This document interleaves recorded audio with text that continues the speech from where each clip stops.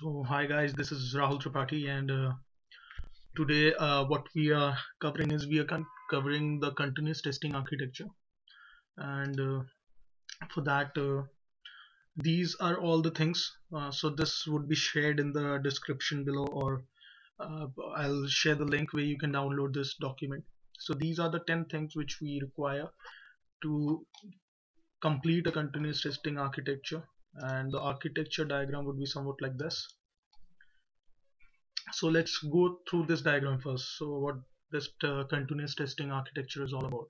So when we say continuous testing, it's an integration of continuous deployment and then automating the testing process, the sanity checks. So when I say continuous testing architecture, it's a summation of continuous deployment plus the automation effort, automation testing for the sanity work, sanity checks on the website or the mobile application.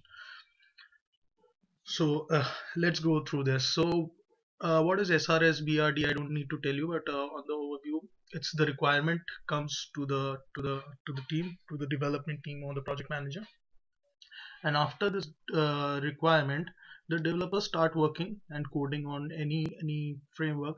So for instance, right, like we'll be creating a continuous testing architecture on C sharp.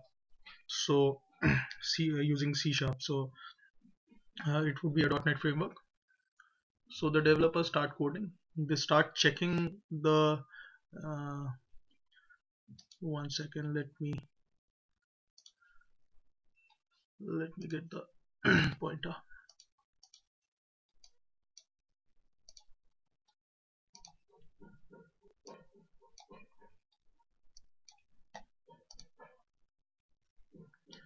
Okay, so the developers start developing the software, the piece of software. They start writing the code, and then they push it to a repository. So right now we'll be using Bitbucket for the source repository in this architecture.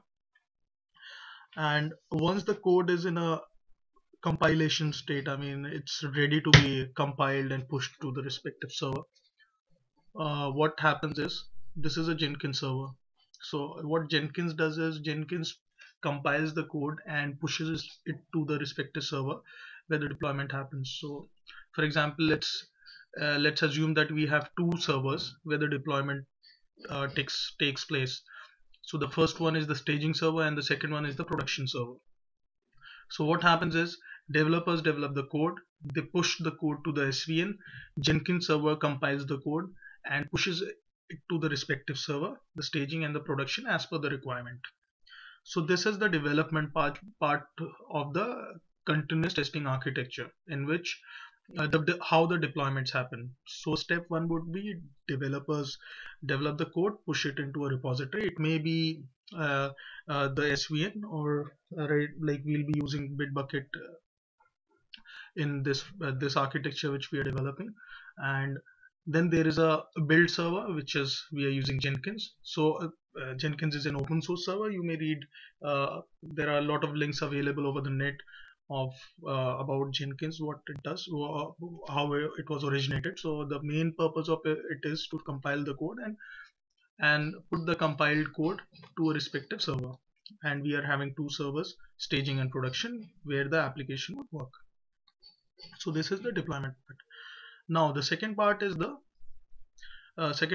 testing. How testing is basically integrated into this architecture. So what happens is, in the journal scenario, there are uh, what happens is, there are, for example, say there is a application in which login and registration plays an important role. So what happens is, there are multiple developments, multiple deployments happening per week. For example, say there are three deployments happening, and to check the basic functionalities, for example, say login and registration, every time the build is deployed to the server, that that piece of testing sanity checks, for example, there are 10, 15, 20 random test cases which have to be uh, not sanity but basically smoke test cases, which have to be executed on the build which is deployed on the server. That is a manual effort. But what if these smoke tests are automated along with the build? So for example, the developers check in the code, it's compiled by the Jenkins server, it's deployed to the staging server. Now when it's deployed, a tester needs to be there to check the smoke test cases, which takes time. There is a communication gap and a lot of things happen, so the build is not successful there. So when we say that we are developing a continuous testing architecture, the smoke test cases would be developed by the testers. So they'll also have their source repository where they'll be automating the smoke test cases. And this, if you see this, these automation tools would be integrated by the with the Jenkins server, and these tools will automatically test those smoke execute those smoke test cases on the respective server. So in this example we say staging server. So this is a high level continuous testing architecture, which you'll eventually understand when we'll start developing it. So for developing this, we have a set of prerequisites. So these are the 10 basic things which are required to complete this architecture. So first of all, uh, so this is a high level thing, and let's in the next video I'll start following these steps. Thank you.